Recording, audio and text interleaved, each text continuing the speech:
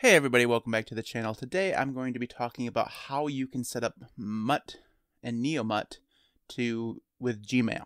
Now, the way I do this is not the traditional way, because the traditional way would be getting into the Mutt configuration file and setting up all the things manually by hand, entering the different email things that you need to enter into the configuration file in order to get it to work, and that's just so much work. And no, I did that once, don't need to do it again. Now, for those of you in the know, you'll know that Luke Smith is a YouTuber. I guess you'd call him a fellow YouTuber now, because I'm a YouTuber now, and kinda, which, I mean, blowing my mind. Anyways, he has a script that he wrote called Mutt Wizard, and that's what we're going to use today. It's very, very simple to set up. Now, I'm going to be specifically setting this up on Arch, or on an Arch-based distro. Your mileage may vary on other distributions, mostly in terms of package availability. I'm not sure the dependencies on Ubuntu and, whatever are going to be there, so you'll have to look them up. You may end up having to build some yourself. I'm not sure. I've never done this on Ubuntu, so that's just the way it's going to be. So let's jump into a terminal. Now, first off, you'll have to forgive me. I'm still looking at the wrong camera. That's just the way things tend to happen. When you have two cameras, you got to remember to look at the right camera. Anyways, what I was going to say is that I have this zoomed in now. If I end up having to go into a different terminal and I don't zoom in, it's because the key bindings for zooming in are different on ST. I've switched away from Termite for a little while for reasons. I mean, not good reasons, but reasons. So that's just something you have to put up with. First, we need to install Mutt Wizard. So the first thing I'm going to do is go into my Get Things repository on my computer. You can git clone Mutt Wizard anywhere you want to. I always do everything in Downloads, Get Things. And this just has everything that I've downloaded from Git over time. Some of them are mine, some of them are other people's. It just gives me one place to git clone things so that I don't have them all over the place, willy-nilly. So, and all the instructions I'm walking through will be in a link in the video description below. That way you can, follow along via text if that helps you at all. So I'm going to copy and paste from the Git repository that I need this command here, git clone, and then this address, and I'm just going to enter. It shouldn't take too very long, and it's done. So I'm going to cd into Mutt Wizard, and then I'm going to do sudo make install, and enter a password. And that made just fine. You really shouldn't have any problems here because you're not running anything. Now, if you ran Mutt Wizard right now, you'd have some problems because you don't have all the dependencies. So there's going to be some dependencies here that you're going to need. So we're going to install some stuff. So sudo, at first let's clear this out so you can actually see. Sudo pacman-s. Now, if you're on Ubuntu, obviously, this is going to be a little bit different. You'll need to use apt. Some of these packages may or may not be available. I don't know. So we'll need Neomutt, obviously. That's the main program. We'll need curl. Some of these I may actually already have. I don't know. We'll need isync. And we'll need msmtp. We'll need pass. We'll need pam-gnupg. We'll need not much.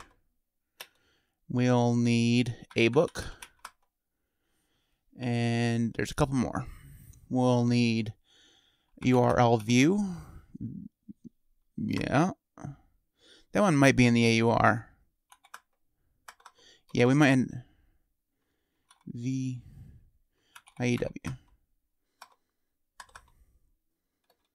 Yep, that one's going to be in the AUR. So we'll have to install that separately. Crony, CRONIE. I'm actually not going to install that one because I already have cron installed. I don't need it again. So mpop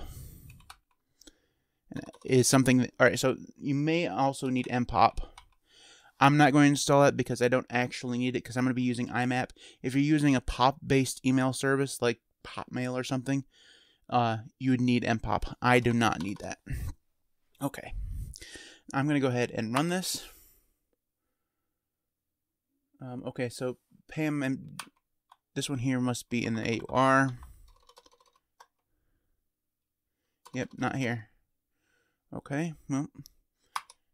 Yep, alright, now we can go. There's a couple here that we'll have to install using yay.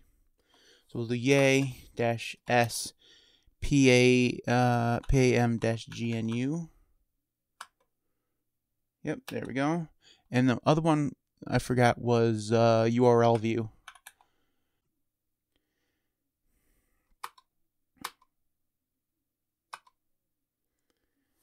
While that's installing, so the ones that I've installed, let me go through and explain. Neomutt obviously is the actual program that's going to be displaying your email. Curl just downloads the things and helps with searching. iSync it downloads and syncs the email it's required for IMAP. MSMTP sends email. The PAM GNU PG, which I just installed through Yay, saves your GPG key, which we'll work through here in just a second. Not much. Indexes and searches the mail. ABook is the address book. URL view allows you to output URLs and click on them easily. I think I didn't install links for the HTML stuff. LYNX if you want to be able to view HTML email. That's something you could install. I don't usually install it. Now, let's clear this out. We got everything. Let's cd back in my home directory.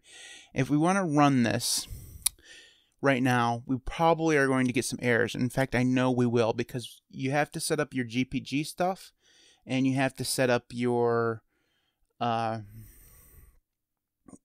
passwords and stuff in order to get this up and running. So what we're going to do is just run Mutt Wizard like this, and that's going to give you some options.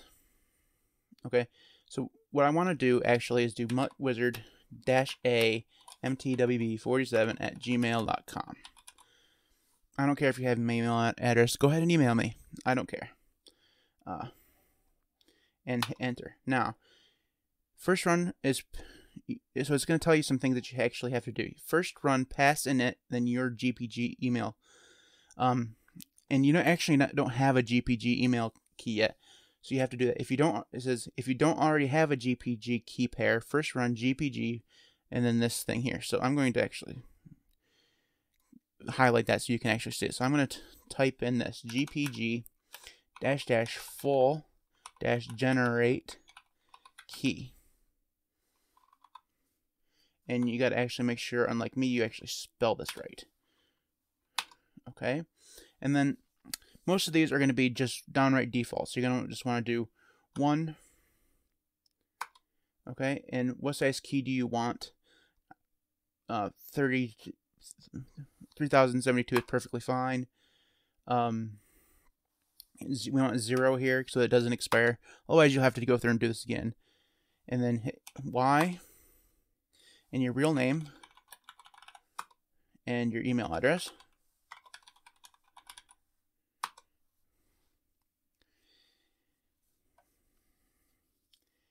And then just a comment.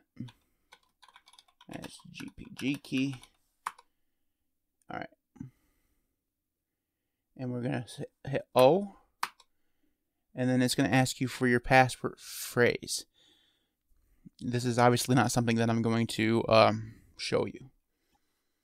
Now, that process might take you a little while depending on the strength of your computer, the specs of your computer, because it's actually using CPU power to generate some encryption stuff, and that takes a little while. Now, I have a fast computer, so that didn't take very long at all. Now that you've done that, you can run your mw-a. This again, you're going to get another error. So we're going to have to do this. Pass init, and then the GPG email key that we just set up. Okay. And then hit enter. And that will just output that it created a directory, and then we initialized for this certain email address. Okay, and now if we go through and do this again, it's going to ask us for a password for Gmail. Now this is where Gmail differs from other email addresses. This is only going to work if you have two-factor authentication turned on. Okay, if you don't, you won't be able to do it because you have to be able to generate an app-specific password, and you can only do that through two-factor authentication. This is mostly a security feature on Gmail's part, so if you don't have second-factor authentication on, I'm not exactly sure what to tell you. You can try just using your regular password here. I don't think it would work. I think you're going to end up getting a Google email saying somebody nefarious has tried to access your account. We've blocked it automatically. So you'll want to turn on second factor authentication, which you should have on anyways because it's the right thing to do. But and then generate a secure password. I'm not going to walk you through how to do that. There are plenty of tutorials online that you can find to do that. I'm going to go get mine now and set this up.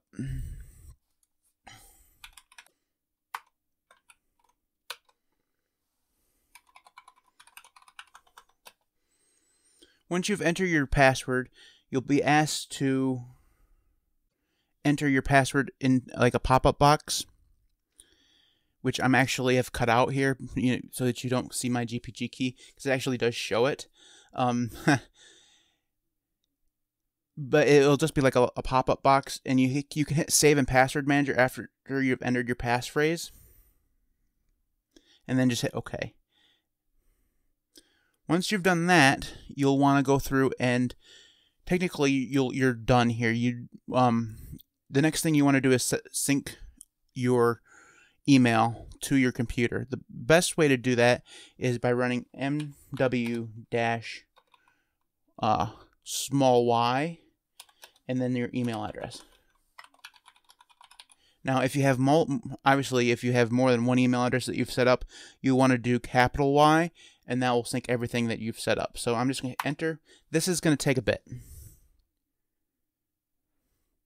The more email you have in your inbox, the longer this is going to take. Okay, that took about 5 minutes for me or so. Like I said, the more mail you have in your Gmail account, the longer this is going to take. So now, once you've done all of that, you can actually go through and start Neomutt. So just type in Neomutt, and bada bam, bada boom, you have your email.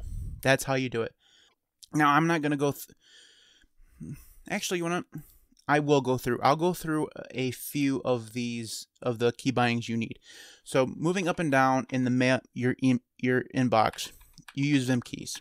So J and K go up and down, H and L will go back and forth. Okay, so L would enter an email, H goes back to the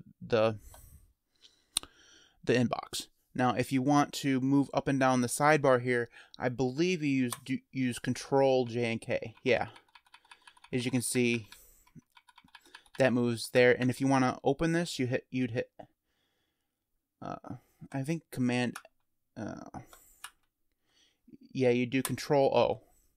Okay, I believe.